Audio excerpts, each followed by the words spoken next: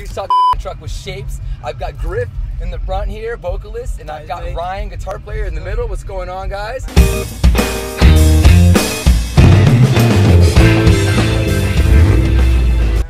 I feel like I know you so well. This is our third weekend hanging together. Yeah, man, it's been a lot of fun. And welcome to America. This is your first American tour? Yeah, first American tour. And how does it feel? Dude, it's been incredible. We've had like the most fun we've ever had on any tour ever, and this was the last show. So I mean, it's kind of good to be done just because like I can just chill out for a little bit. But yeah, dude, I'd love to go home for like 2 days and then come straight back. So home is still England? Yeah, London for me, and he's from Birmingham. Well, outskirts of Birmingham. Yeah. So, dude, I feel like you guys are getting bigger here, and that's helping your status back home. Yeah, is that the case? Until we go home, I won't actually know, but that seems to be what's happening. Yeah, the energy. I feel like I'm talking to some people that know you guys and are familiar with you guys there and you guys here. My live performance ever from any band ever is Pantera from the Monsters of Rock Moscow. That's it. Sick. Wow. I like the Eminem one where there's the 2 middle fingers where he goes up. He does Criminal live. It's just him in his heyday, like the Chainsaw days with the orange jumpsuit and there's 2 inflatable middle fingers. Are you a big Eminem guy? Yeah, I'm a big Eminem fan. Yeah, I mean, you know what? Shapes has a lot of, hip hop in it. Yeah. We like to dabble. Yeah, I mean, we all listen to a lot of hip hop. Like we all like metal, like rock, but yeah, we've got quite an eclectic sort of taste musically. What are the hip hop bands that unite Shapes? Like, what are the bands that you guys really get into as a group? Eminem's. The thing is that stuff is kind of like been and gone a little bit. It's the classics. Now I guess now Eminem is sort of classic, but I don't feel like he's classic, but I guess he is. What's up, buddy?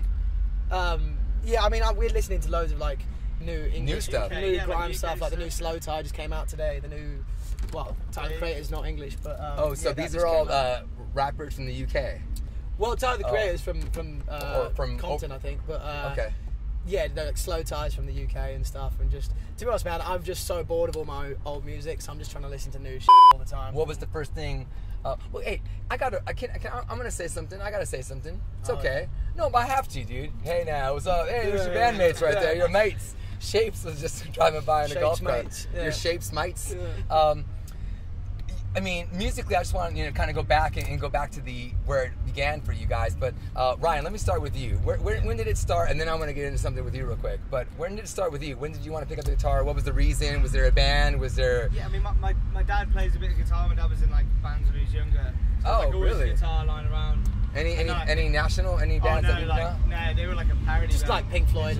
Just Pink Floyd. I was raised on good music by my parents, basically. Whole grain rice and they love broccoli. Good food, good music, and a firm hand. No, and there you go. You're not playing it right. That's the wrong chord. C, boy. I said tune it to F sharp. Yeah, I have a memory. I remember tuning my dad's guitar properly. Like before, I was really able to do many other things. I was like playing guitar. Tuning guitar. And I used to like stand in front of the mirror playing, pretending to be Slash. I got those like reflective sunglasses and thought I was gonna be Slash. Yeah. What was this, like 5 minutes ago? Or? Yeah. So when I was a kid, he still dresses like a Slash. Don't let him fool you. I remember. All you need is a top hat. Yeah, I just need a top hat. Top hat and a fag sticking out your mouth. Yeah, your hair can pass, dude. We can get there. But yeah, that's where it started for me. My parents always just kind of. So you guys both have musical pedigrees in your family. I'm gonna say it, dude. Your dad is singer from Iron Maiden, Bruce Dickinson. Is he? I think so. Nobody told me that. I know your brother Austin, and I've known him for a few years. He was the one who told me about Fiction, actually. Yeah. Okay, cool. Yeah, we hooked him up before, I think. Yeah. But your brother Austin sings in a band called As Lions. Yeah. And you're in Shapes. It's kind of cool, dude. If I as a dad, I would be so proud if my sons both fronted metal bands. Imagine if my kids, I have 2 daughters, imagine if there were metal DJs. You know what I'm saying? Both my daughters, I'd be like, oh my God, I love you girls so much. What does Pop say? Both sons. I mean, I think he's proud of whatever I do. Do you know what I mean? As long as I'm not sat on the couch playing Call of Duty, like he's going to be proud of me, whatever I do. And I think, it's never been like a push thing. It's never been, it's just this is what I wanted to do. And just so happens it's what my brother wanted to do as well. From the beginning. Is Austin's older, right? Austin's older, yeah. Okay, how many years older? 18 months. So, 18 months? Yeah, oh, like damn. a year and a half, yeah. Can I ask, same mom? Yeah, same mom. I'm just kidding. I don't know, dude. I don't know. You know? And how many brothers and sisters do you have? I got, Austin, my older brother, and then a younger sister called Kia. Okay. Does she play to you? She doesn't, no. She's an actress. Oh, stuff. Yeah. Really? Does she do some stuff? In like more the theatre side of things. All right. But, yeah, just over in London. And see, I can see all that stuff happening in your family. You know what I'm saying? Yeah, like, performing arts. I think it's pretty cool. I mean, so I know you don't like to talk about it, and I haven't ever really brought it. I've never even talked about it on the radio. But yeah, like, I appreciate that. I know, and I think in the beginning when As Lions first came out, I did mention the fact that this dude was, you know, Bruce's son, your brother. Yeah. But I haven't in this way because I know you really want to stay away from that. Do you know what it is, man? I just I've tried to not talk about it in any regard, because if you talk about it, whether it's in a positive or negative light, it is still drawing attention to it. But like as we're talking about it now, then it's like dude, I'm a dad. And I'm a dad, and I have kids, and you know what I'm saying. You'll be a dad someday, and you'll have kids, and you'll see how that's a magical fucking cool thing that your kids do the same thing that you're doing. Yeah. I don't know. For me, dude, I mean, your dad is proud of you, right? Yeah. I think most. Like I said, most parents, as long as you're not like kind of wasting any potential you've got, I think most parents are going to be proud of you. Yeah, I think the thing for us is we're doing this ourselves. I don't want to ever be branded with the brand of nepotism or whatever. Like he's got me here, or because it's nothing to do with him. Like you can't see on the cameras. We're in a tiny little van over there. Where's your van? This is one here, the green van's one. Oh, okay. That's cool. And they have a van. Oh, actually, we can't see because we have this camera. The 360 there you camera. go. That piece of that's ours. That's their van right here. Shapes has been touring America in this for 2 months. Green van. Is that last night with the seatbelt on my ass. Is it electric? Yeah. No, I think it definitely guzzles the petrol. Yeah, I don't know. I think that's just the name of the country. I feel like that's like a bit of a... it's a bit of a skew. False marketing there? Yeah. It's not like green. So this is Shapes van, this is the tour bus, and the U-Haul, the luxury, and this is where they sleep, and this is we don't sleep there all the time, just when you have to sleep. Okay. Last night we had to sleep in there. But you know what? Sometimes it's pretty comfortable to sleep in the van like that. Do you guys have like a cool, cushiony? No. It's a rent van, so it's literally just like a minibus. Dude, because my friends in other bands before, when they tour in vans, like they pimp it out. They'll have like a nice like mattress sort of a thing, so they get to.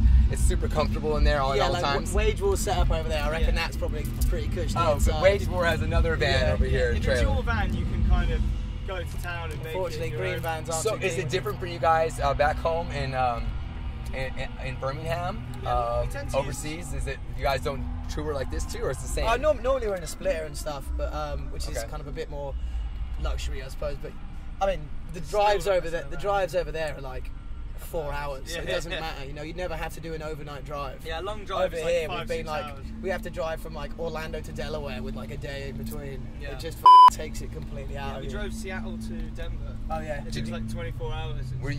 Are you both of you guys used to tour life? I mean, with your family, did you do stuff with your parents and family? I mean, I've gotten used to touring because I've been kind of doing it since I was like 15, 16. Okay. But this is the longest we've ever done. And did you ever go out with Pops and stuff? Yeah. I mean, it's obviously a very different kettle of fish, but yeah, you guys have an airplane and stuff. Yeah.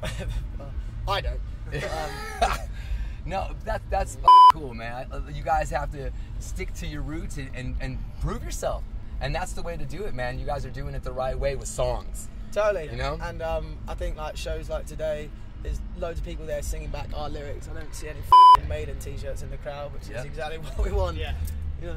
No, I think you guys do a really good job on it's a thing, but it's not a thing. You know what I mean? Yeah, and I think a lot of that is down to like the people singing along and shit. That's down to the radio coverage we've had out here. Like, and a lot of people come up to us and said that's where they've heard it. So good. Well, say thank you to you. Yeah, we're doing our thing on Sirius XM, broadcasting your music, man. So what's next? You guys put out an album last year, your second? Yeah, so we're about to start writing again. We go back home in 2 days' time and then have like 3 days off and then have to go and, well, I say have to. We're going to do a show with Bullet and then do some festivals and stuff around Europe. It's looking good.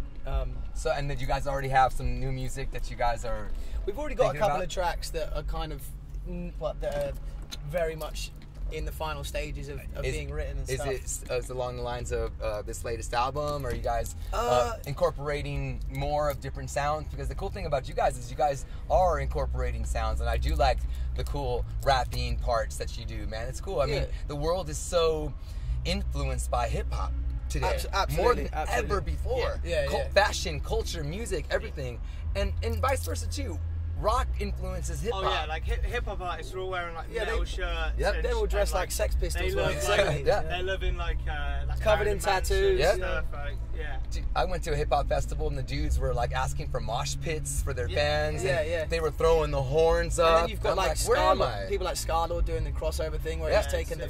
You know, it was always hinted with like Little Peep and Triple X and stuff like that. Well, now you've got a guy that fully comes out and screams his head off. And Little Uzi Vert too. I took my daughter to see him 2 years ago, and he had pentagrams and fire on his screen and inverted crosses on the backboard. I was like, it's so Slayer. Absolutely. But you know, you can tell that these guys are influenced. But Shapes is influenced by hip hop, and you guys are letting it into the music. Is there? I think as well, like hip hop's been top of the agenda for a very long time over here. Rock hasn't really been cool since like '94 when like Kurt Cobain passed. Really is when rock. Well, you have Limp Bizkit and stuff, but that era, like the new metal time, it was cool. But it's kind of dropped off for a while. I'm sweating my tits off. Yeah, I know. Sorry. It's alright. Same thing as your band. Maybe does your band have AC? I was AC. Oh, screw you. We know.